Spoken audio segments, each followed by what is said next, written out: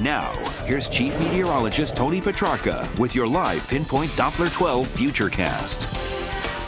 I remember my meteorology professor a long time ago telling me that, or telling our class that the art of severe weather forecasting is to know when to be concerned. Well, I continue to be concerned about these potential impacts from Sandy in the Monday, Tuesday time frame. Now, multiple things to be watching very closely, but what has me most concerned would be the coastal flood potential. If you live along the South Shore that normally floods during, whether it be hurricanes or nor'easters, you really want to be on guard. You want to stay tuned for the forecast, because it would not surprise me if some sort of evacuations are considered. We're not at that stage yet, but we are dealing with a storm that's 2.5 days away.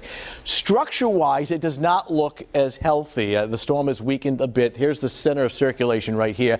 This does not surprise us. We were expecting this to happen. What's going on really is the storm is under reconstruction, from going from tropical to non-tropical. In other words, the structure of the storm is changing. It's going to turn into something else, but still be a storm. The magnitude won't change. It may not be classified as a hurricane in a couple of days, but it will still have hurricane force winds. So just kind of clear that up. Should down the road the storm not be called a hurricane anymore, it will still be a dangerous storm. All right, here's the breakdown. Not escaping this storm, it will not head out to sea. Major impacts are likely here. We're going to try to fine-tune the magnitude of the rainfall amounts, the wind speeds, the coastal flood surge forecast. But right now, I would say it's at least moderate, bordering on major.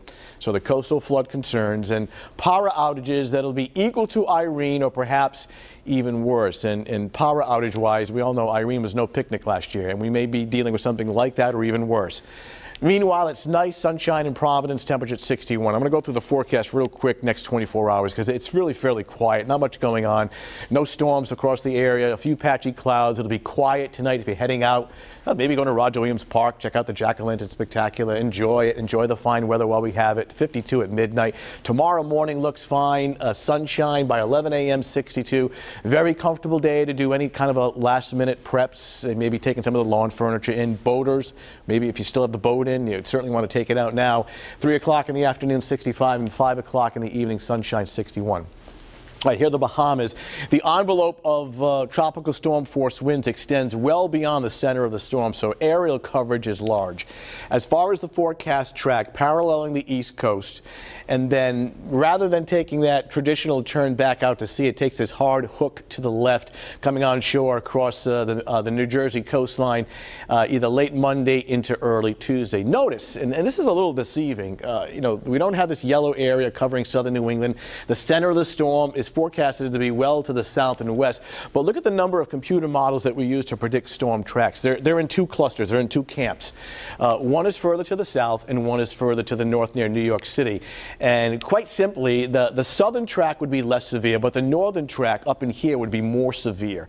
And there's a very real possibility that this may drift a little further to the north and have more of an impact on our weather.